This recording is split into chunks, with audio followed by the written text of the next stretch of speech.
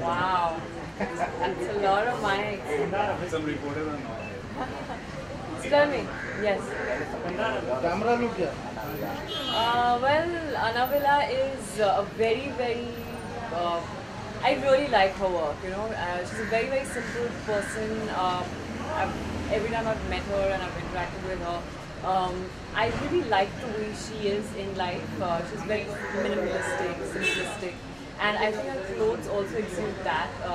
I love the fabrics. It's mostly linen, and even the saris and the blouse and the cuts. It's really modern, but very wearable, you know, and very light.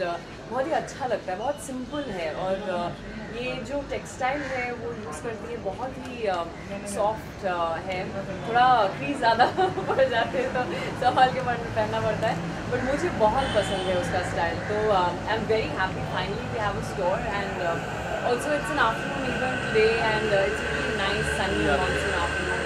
So it's just perfect. I can't wait to actually go in and see the store. I think I'm going to buy my mother something. Her birthday is coming, so yeah. Then we obviously you really attract towards Right. we as a young women, like Handloom, I feel is, you know, our country has the best textile in the world, you know. Probably the only country that beats our country is Bangladesh, but that's also a lot of handloom and it's more or less the same culture and traditions. And I think we are so rich in terms of handloom and the textiles and the fabrics that are made here, which are very native to our country. All the organic stuff that you know, which are actually extremely overpriced these days, all across the world, are all exported from our country.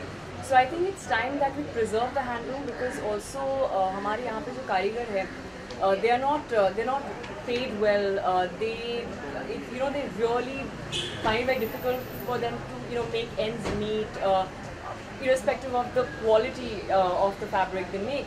And I think that we need to encourage a lot, and I'm very happy that all of us and a lot of youngsters have started wearing handloom much more than these the synthetic materials, which is great because I just hope we revive the trade, and so many people who are amazing artists, they don't make enough money in spite of having such a great tradition of fabric that they got. In the Rio Olympics, today is the final. Yeah. Medal and today she will be way to go. Well, I mean, we first saw Deepak Karmakar, then we saw Sakshi Malik, then PV Sindhu will play today. Yesterday was a great match again. I missed the match because of shooting, but I did see the semis.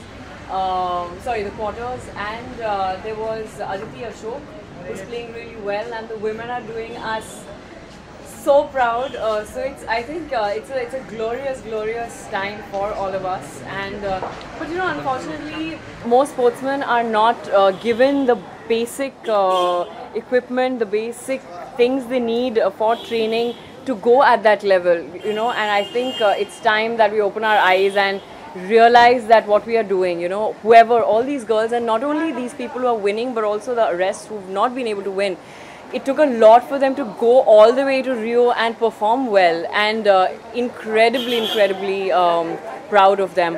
And I think the more we do for them, the little, and the government should do something about cricketers and sports, about sportsmen and not just cricketers. Thank you so much.